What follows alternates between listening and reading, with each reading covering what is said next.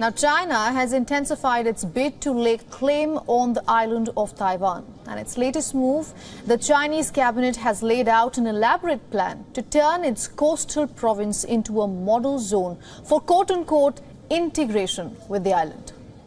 Now, Beijing unveiled a series of guidelines to convert the southeastern Fujian province into a demonstration area for integrated development across the Taiwan Strait.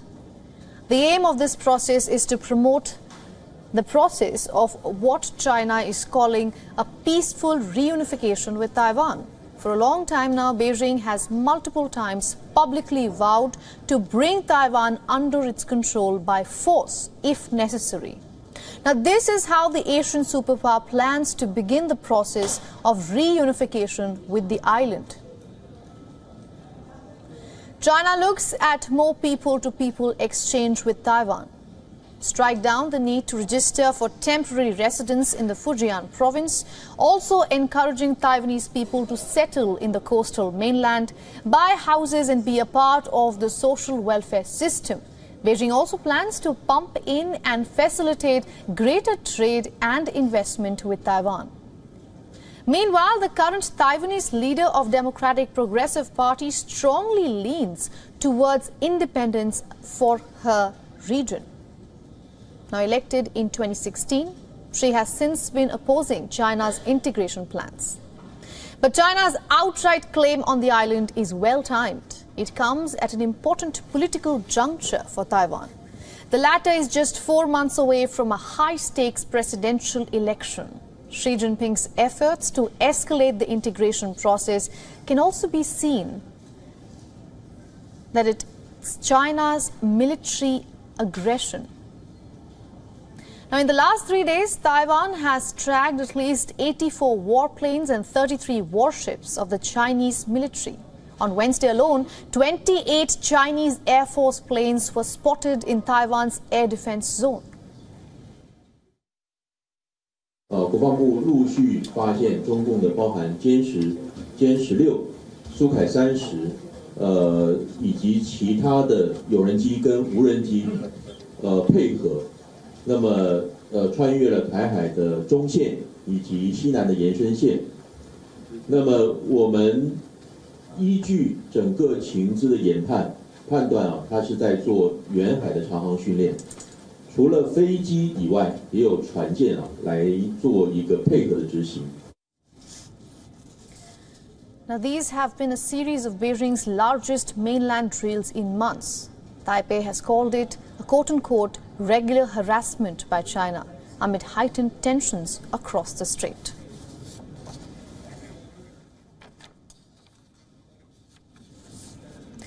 Now, to further break it down for us, we are now being joined by Paul Huang. He's a research fellow with Taiwan Public Opinion Foundation and a journalist writing on East Asia and Taiwan. Welcome to the broadcast, sir.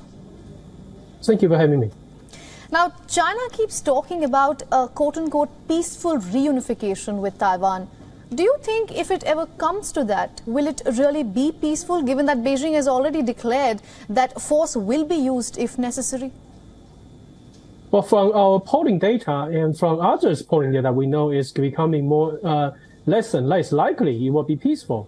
Because our latest poll done in August, we found something like 49% of the people supporting, preferring independence as the political future for Taiwan, and 27% support keeping status quo, and only like 11% wanted unification.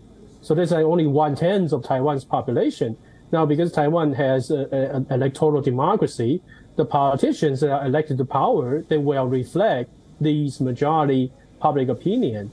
Now, of course, Taiwan has its own government and military. As unprepared and as underfunded, under-resourced as it is, critics like me have pointed out that how the balance of power, the balance of military power has been skewed to China's side. But still, that if China wants to take over Taiwan, you will have to deal with this military. You have to deal with this government, right? And that process will be anything but peaceful.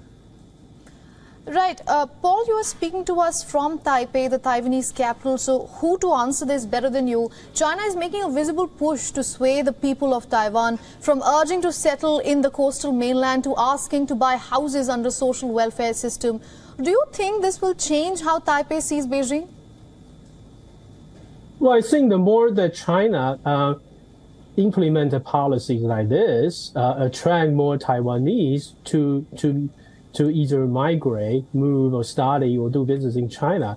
Ironically, the less support there will be domestically within Taiwan for the unification cause.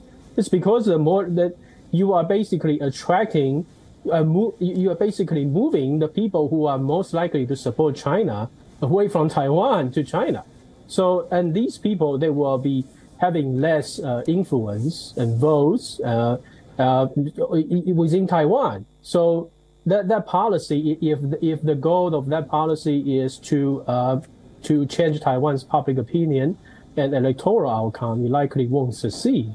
But on the other hand, if the goal is to just to get the Taiwanese who are most sympathetic to China, or whose skills, whose money, whose business they wanted, then that's probably, I think that's what they are aiming for. But I don't see how that would change Taiwan's politics. All right, Paul, thank you for speaking with us on this broadcast and getting us all those insights.